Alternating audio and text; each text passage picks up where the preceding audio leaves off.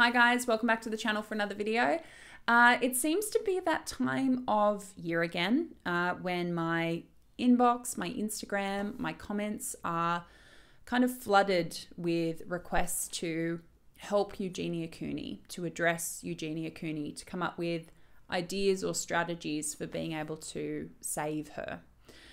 I first and foremost want to say I so appreciate the genuine care and concern behind those requests and behind a lot of people's intentions within, the wider YouTube community to try to reach and help Eugenia. I think it's really beautiful. I think some of it's misguided and naive, but I think the genuine care is wonderful and an energy we could really use in eating disorder awareness spaces for sure. Of course, there are the cynical kind of uses of Eugenia, and there's quite a bit of that, but it's certainly not the majority from what I've seen. So I just want to acknowledge that before I fairly bluntly say what I have to say, and have said in former videos, but maybe I haven't said it this bluntly before. So I think that, as I've stated previously, a lot of the attempts to help Eugenia are naive. The majority of people, even if you've had a lived experience of an eating disorder, could never understand Eugenia's specific situation. We just can't. I'm someone, for context, who recovered from anorexia binge purge subtype years ago and have been working with eating disorder recovery clients as a coach for the last 3.5 years. I've helped people to fully recover. It's the greatest joy of my life. It also gives me some insight. It doesn't give me insight into Eugenia's specific situation. Point one. Eating disorders are super complex just in and of themselves on their own. They are one of the most complicated psychiatric illnesses. And I can tell you from both sides of the fence, someone who was in one and someone who helps to treat them from the outside, they're really hard to overcome. They can be overcome, absolutely. I believe that that is absolutely the truth, and they can be fully overcome. But it's hard work. It's really hard. And it's made harder based on our support system, based on our particular mental health challenges outside of the eating disorder. We may have anxiety, we may have depression, there may be comorbidities. It's made more difficult depending on our access to treatment, our family situation, our home situation. There are so many different variables which make recovery that much more challenging, which we can see with Eugenia. But as far as the mental illness itself, it is not just about food. It is not just about the body. For a lot of people, it's a coping mechanism in response to trauma, in response to abuse, in response to bullying that they may have experienced. It could be a combination of all of those things. For some people, it's a coping mechanism because of comorbidities with other mental illnesses or physical illnesses. They are so complicated. We don't just feed people and restore their health and go, you're done. These things can take years to recover from because they are mental illnesses with physical symptoms. And all we're doing is commenting on her physical symptoms. That's not what the real struggle is. That's not where the real work is done. So that's the first thing. Eating disorders are seriously complicated, and unless you have walked in the shoes or you understand their mechanisms and how they operate, they are very hard to empathize with. They are, because you can't understand the upside down nature of the world that you live in when you're in an eating disorder.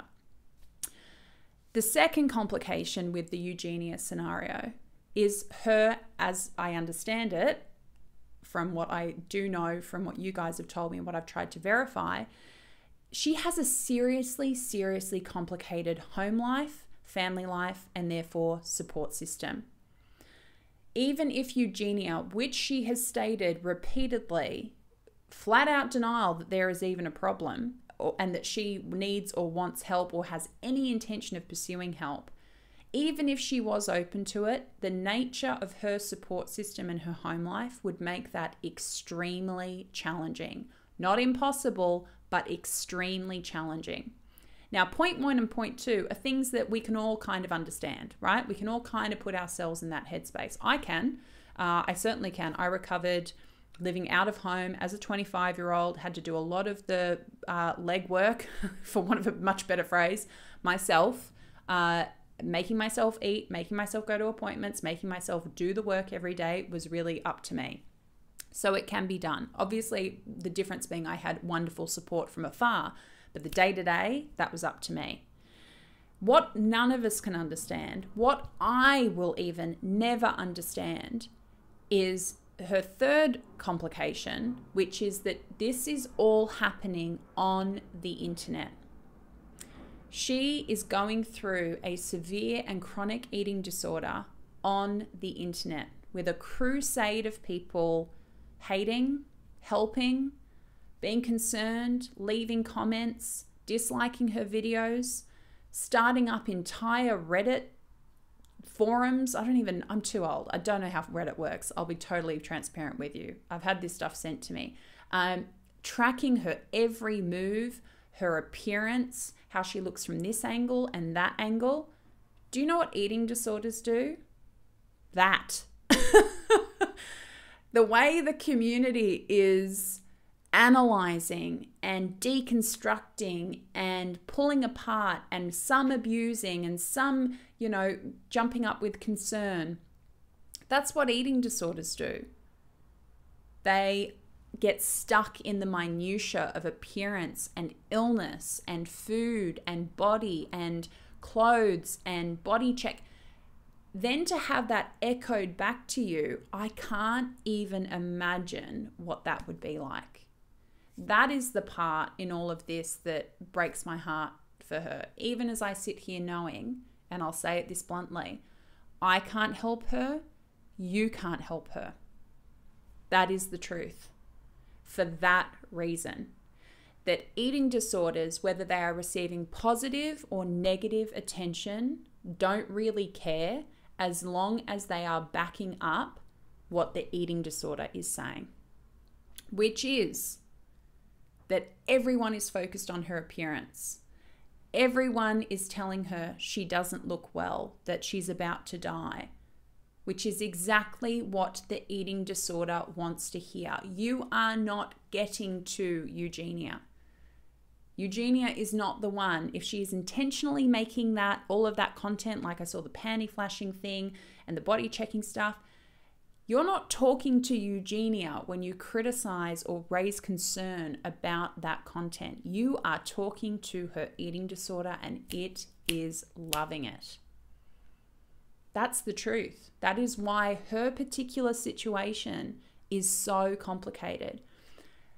Do I believe she can't recover? I absolutely believe that she can recover. I believe everyone can. Here is the important stipulation.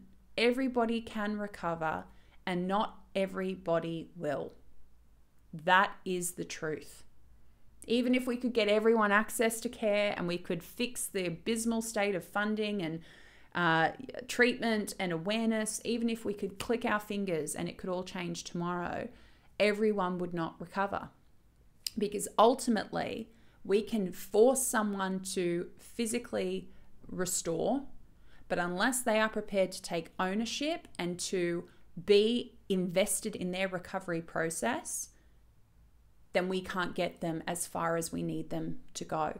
You can get people part of the way and we can drag them there really reluctantly, but unless they take the ownership of their process, and I believe this so firmly, I really do. And all of that with the caveat of acknowledging that a lot of that comes down to not being able to access care. I totally get that.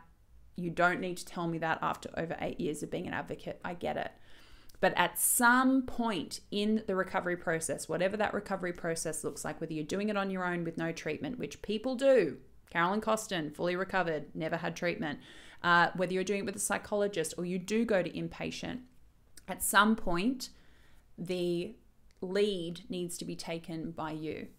And we currently have someone who is in complete denial about her eating disorder or about any need for intervention or recovery. Until she gets there, she will not embark on recovery. And if she continues to receive feedback, which is absolutely making the eating disorders day, which is you saying, I'm worried for you, which is you saying, you look like you're going to die, which is you saying horrifically insulting things to her, which I will never understand how anyone does that to anyone on the internet. That's not the avenue. That's not going to get her there because you're not talking to her. So that's the bluntness of this video. Everyone can recover. Eugenia can recover. Not everybody will. And ironically, the way in which people are trying to reach her and get her to a point of being open to recovery or access to recovery is not helping her. It's not about whether or not reaching out to her is right or wrong, good or bad. It's whether or not it's effective. And I can confidently say, and we can see, this crusade's been happening for years, it is not helping. She, in fact, has become more chronic. She hasn't plateaued. She hasn't gone into quasi. She has become more chronic. It is not helping. The only thing that can help now is intervention from her immediate support system, is intervention from herself, and an openness and willingness to pursue recovery. That's it. Again, I want to reinforce and reassert, I think that it is beautiful that people care so much about this person and that people are so devastated by how devastating eating disorders are. I would beg you to please take that energy away from Reddit forums, analyzing her movement, analyzing every live stream, and please dedicate it to true eating disorder awareness. If you care about this girl, you should care about the millions of people, over 1 million Aussies over here, millions more in America, millions in the UK, millions all over the world. We know that they spread far and wide. They are not just here in the West. We only really have stats here in the West. And even those stats aren't great because the research is terrible, because the funding is terrible, because people are putting their attention into awareness that is simply not productive. If you want to help Eugenia, help the systems which are failing her.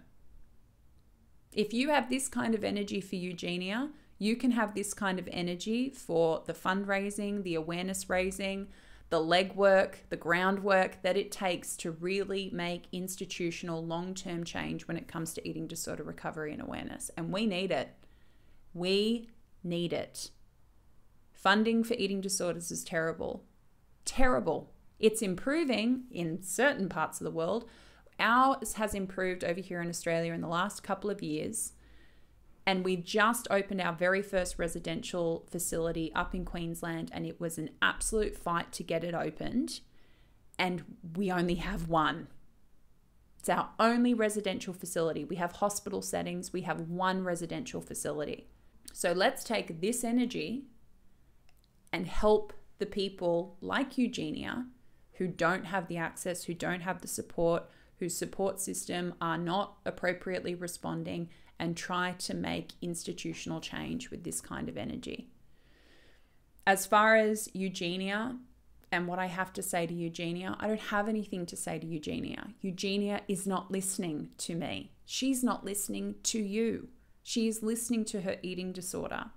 And if I truly believed that this would help, I would be the first one to say, call to arms, let's flood her comments and dislike her videos and switch her off and, you know, record all her live streams and react to them. I would be the first one to get in line and say, let's do this. But the proof is in the pudding.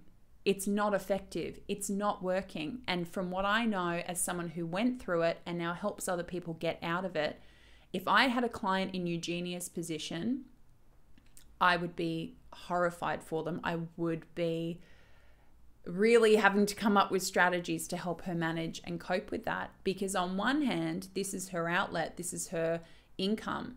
This is what makes it so complicated. Her eating disorder and she, the healthy part of her, are both incentivized to stay on the internet. Eating disorders are so isolating and so lonely. And from what we can see of this girl, there's not a lot of life going on outside of that room. This world is her world. So do we take away her only connection? Do we remove her from the only place where maybe she feels a genuine sense of connection and doesn't feel so isolated? That's something I'm still not 100% on. I'm really not, because it is so complicated. But it does lead into a point I'm a little more confident in, which is people claiming, you know, she's responsible for triggering people and she should not be on the internet, and she's doing a terrible thing and that's her responsibility. And this whole, I've also made my position on triggers really clear. Anyone who has an eating disorder who wants to go and be triggered will find ways to be triggered. Eugenia Cooney is just a really obvious way to get triggered, right? There is still a locus of control and responsibility, whether you have an eating disorder or you're in recovery. More so the latter. Eating disorders, it's a little harder to have a locus of control. I get it. But if you're in recovery and you are stumbling across Eugenia's content, that's terrible. If you are revisiting her content and being triggered by it, that's where your locus of control comes in. There are steps you have to take. And it's about how much you're aware and plugged into and actively intervening with your own behavior. That's a you thing, not a her thing.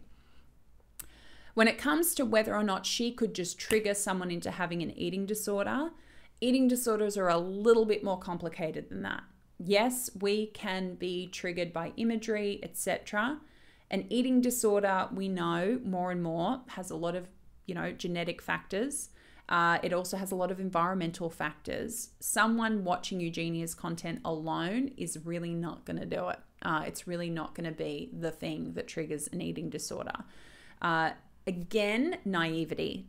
If you really are worried about how people are triggered into eating disorders, please, by all means, I'll leave some links below. There's some really good information out there. If you're really impassioned about stopping people from developing eating disorders, there are much more effective ways to do it than focusing on and targeting Eugenia Cooney. If you are a parent who is worried about your child stumbling across Eugenia Cooney's content, then you need to make sure that your children are not engaging with triggering eating disorder content, just as you would hopefully on any other platform, just as you would be monitoring that on Instagram or YouTube. My heart goes out to any parent who is raising a child in the age of the internet. Holy moly, I'm not looking forward to that period of my life where that has to be another challenge in parenting. My heart goes out to you. But the idea that children are stumbling across this is very, very possible, but it's not solely Eugenia's responsibility. And especially somebody who is as mentally unwell as she is, the locus of responsibility and control, we're putting an unfair expectation on her. This girl is not well. I feel like in all the minutiae of all the discussion about her, that's what gets lost. She is not well. Just as someone would be unwell with any other kind of mental illness or even a physical illness. This is how her illness expresses itself. And yes, unfortunately, she was a public person with a YouTube channel when it started to express itself in this way.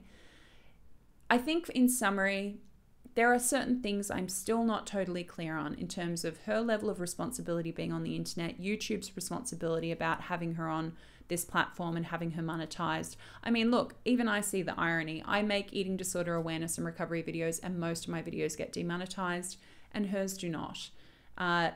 That's more YouTube's fault than it is Eugenia's fault. And yes, of course, something like that needs to be examined. What I am really clear on is that the way in which people are trying to help her, it's not a matter of, well, we're better off doing it than not doing it. No. The way it's being done is actively not helpful. It's not a matter of, well, I could do nothing or I could do this and it's better to do something. In this case, I truly don't believe it's better to do something. I think it is really, as we can see, when the concern ramps up, her state of health declines. We've seen that pattern over and over and over again. We're also no longer living in a world where Eugenia hasn't had treatment and where people in her inner circle haven't intervened. That has now occurred, which is not to say that you just take one run at treatment and you're done, but it goes back to my previous point that at some point Eugenia had to get with the program. She had to get on the page, and thus far she hasn't. And until she does, there's just not an awful lot we can do. Now, I know that's not the answer people want to hear. I'm sure that's not the answer people want to hear from someone who's been through it and now helps people to get through to the other side themselves. I understand that. It's the answer I have consistently given on this subject. And it is because it is after years of observing what is helpful and what isn't, not only in my own story, but in many other people's stories as an advocate. And like I said, now someone helping people overcome eating disorders directly. It just isn't the answer. And the very sad fact is that sometimes there is no answer. Sometimes you are in a position of inaction because it is up to the other person. It would be like me showing up to session with a client every week and telling them I'll do the work for them. I'll be their motivation. I'll be their reason to recover. I'll pick up the fork for them. I'm not doing them any favors. They have to be on the page that they, in even the smallest measure, the tiniest percentage of them, is willing to take some kind of ownership of this process. And until she gets there, you can't make her get there. So my suggestion is, if it is harmful to you to watch her, do not watch. If leaving a comment is going to mean leaving concern that's going to fuel the eating disorder, abuse that's going to fuel the eating disorder, shock factor that's going to fuel the eating disorder, don't leave the comment. And to put that energy that I'm so thrilled to see around Eugenia's eating disorder, and to redirect that into outlets which are going to help people like Eugenia and potentially Eugenia herself, if we take that energy and we put it into more productive and constructive places in the overall eating disorder landscape. So that's really my 2 cents. Hasn't changed a lot, bit more blunt than last time. I absolutely expect that the comments are going to be interesting on this one. I am prepared for that, but I'm always here to give my honest insight and opinion and feedback. And even if it's not pretty, it will always be honest. So I'm sending you all a ton of love. I will see you very soon in another video, sending you all my best wishes, love, care, all the rest of it. We're about to, I think, go back into lockdown in Sydney. So thank God I have a full fridge and nothing to do this weekend. I'm sending you all my love. I'll see you soon. Bye.